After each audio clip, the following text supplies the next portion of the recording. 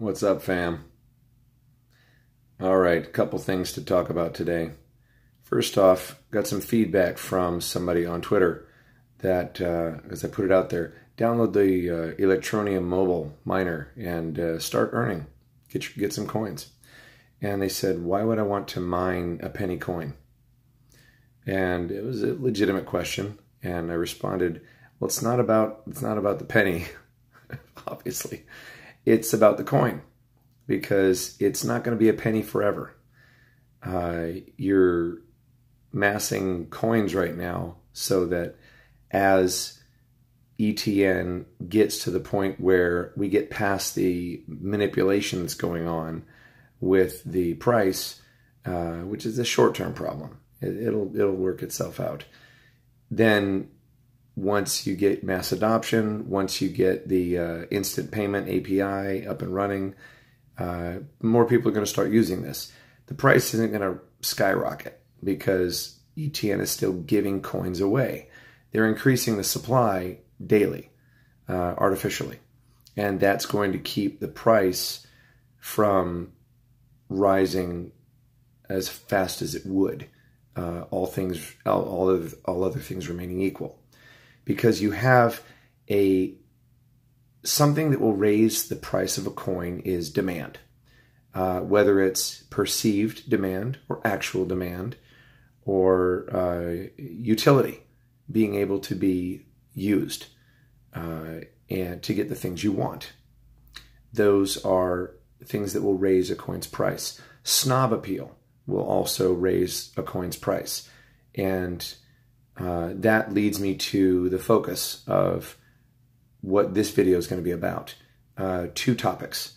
They are two acronyms in the circles of cryptocurrency: FUD and FOMO. FUD stands for fear, uncertainty, and doubt. And there's a lot of that right now, especially with the talks of regulation, talks of government entities stepping in and trying to make it a little bit less simple, a little bit less easy for people with deep pockets to manipulate the market. Because here's what I have observed happening. You've got whales in the background, and they see the direction that some of these cryptocurrencies are going. My focus is actually on ETN, so that'll be the subject matter here. You've got ETN whales that don't want to put their money in all at once. And in fact, they're manipulating the price down before they put their money in. So here's what they do. They buy $50,000, $100,000, $150,000 worth of ETN, which at the current price of less than a penny as of today is a lot of coin. And then they actually take a loss on that. They put in sell orders for these coins at less than they bought it for. And naturally, people are going to gobble it up. They're like, oh, this fool is selling their coins. They're panicking. The sky is falling. Oh, they're selling their coins. I'm going to buy them. Well, every time that happens, then the perceived value of the coin is less and less and less and less. And eventually, you get down from 8 cents to 6 cents to 4 cents to 2 cents to 1 penny to now it's like 0.00985. It's like 98.5% of a penny. And then if it gets down to 97 or 96 or 95 or 85% of a penny, that's when the whales are going to say, all right, now I'm breaking out my wallet.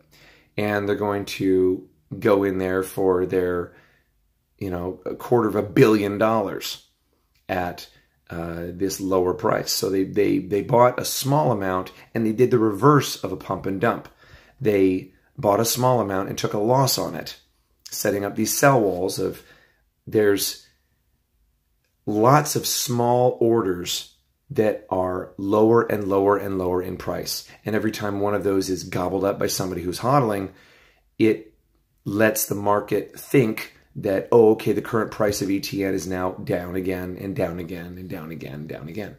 And once it gets down below a certain level, people start panicking. They think they like Chicken Little. Sky's falling. Oh my gosh, I got to get rid of this. It's tanking. And so they put their coins up on the market. And that's when the whales who have set all this up in advance say, all right, I gotcha. And they put in their $500 million, $250 million, whatever. And they buy up all these monstrous amounts of coin with, again, a lot of small orders. And so what happened to start with $100,000 of coin that they lost, let's say, a quarter of the value. They then turn around and get $500 million of coin at this deflated value.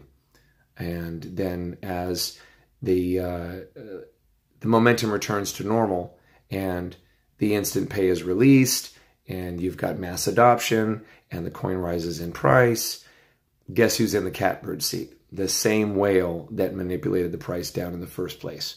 Because of the decentralization and the privacy of ETN, it's tough to prove that that even happened or that or who did it. So meanwhile, they're sitting fat on the pig's back with their billion coin, which is the opposite of decentralization. It actually centralizes the coin in a few hands. But so fear, uncertainty, and doubt, those feed hand in hand with this manipulation, because every time the price is manipulated down, the fear, uncertainty, and doubt, the FUD, goes up. Price goes down, FUD goes up. And then eventually it gets, there's the opposite when it bottoms out, and then there's this big buy-in and the price starts going up. So you're going to see this happening after July or August. You're going to see the price going up. It's not going to rocket to the moon or anything like that. So don't listen to anybody who's telling you that. By the way, I'm not a financial advisor. This is for educational purposes only. All right? Don't sue me. So when the price starts going up, it becomes kind of a greater fool theory of almost an auction mentality where you don't want to miss out. And that's the second acronym, FOMO, fear of missing out. You see this coin increasing in price and, well, you think, I don't want to miss out on this. And even people who don't know jack about coin, don't know jack about cryptocurrency market, they don't want to miss out. So they hop in, they throw a bunch of money in the market. And some people win and some people lose. But the fear, so those two things, they're both fear. The fear, uncertainty, and doubt on the downward side, and then the fear of missing out when it's on the upswing. Those are the two problem children of a almost purely capitalist market, is fear. Greed is another one, but that's the subject of another video. I'll work on that one. So in the meantime, the API for the instant payment is still in development. I was mistaken in my last video about the Apple iPhone app being not a problem. You're still going to get your simulated mining app, no worries, because it's not an actual miner. It's not going to heat up your phone. It's not going to gobble up your comp cycles. Apple's actually laid the hammer down pretty hard, and they're like, nope, not even simulated mining. No, we're not going to allow it. But ETN has abandoned the mining application portion of their app that they're going to be releasing for iPhone. They're going to be, if they haven't already, resubmitting the application to the App Store without the miner involved. So you're still going to be able to buy and sell ETN with QR code on your phone. And you're going to be able to transfer to online wallets on your phones, which is the point of all of this.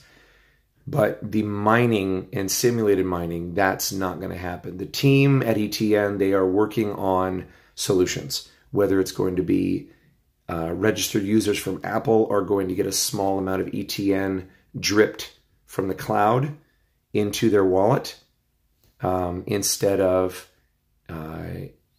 benchmarking their phone and having it be a simulated miner. And you know there are ways around this. You just have to tread lightly, because Apple they've got a big stick, and they're not afraid to swing it. So I'll finish up with this. ETN on a long term doesn't need Apple. Sorry to say, this is a global phenomenon that's in the works. It's an emerging $3 trillion market. It's going to be focusing on the gig economy. It's going to be focusing on the unbanked. It's going to be focusing on the developing world. And the people who are in right now and going long, especially right now when the coin's under a penny, get involved. We are going to be profiting from that. Is there hypocrisy there?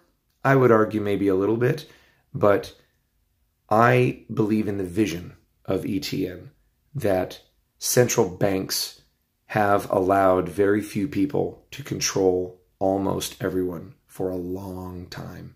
And cryptocurrency, and more pointedly, mobile ubiquity of cryptocurrency, a cryptocurrency you can use with your mobile device without a bank, nearly instantly, and pretty soon instantly, is going to be such an amazing game changer for the people who are unbanked, the people who don't want to bank, the people who are afraid of another financial crash, the people who have been defrauded, the people who have been nickel and dime to death on the fees of a checking account.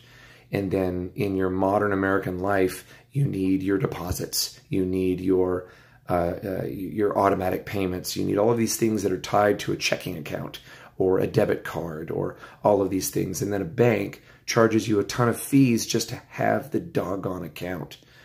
This is going to provide alternatives to that rat race, and especially in the developing world, where many rural areas overseas don't even have access to banking, but they might still have a mobile device.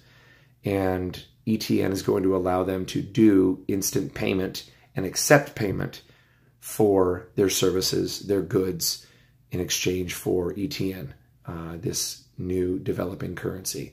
And I'm not sure who it was. It might have been Goldman Sachs, don't quote me on that, that released their information and their data that this is trending to be what appears to be a $3 trillion global market. Now, think about that for just a second. ETN is going to top out at 22 billion coin. If it's a $3 trillion market and ETN tops out at 22 billion coin, how much is each coin going to be worth? I'll let you do the math. We'll talk to you next time.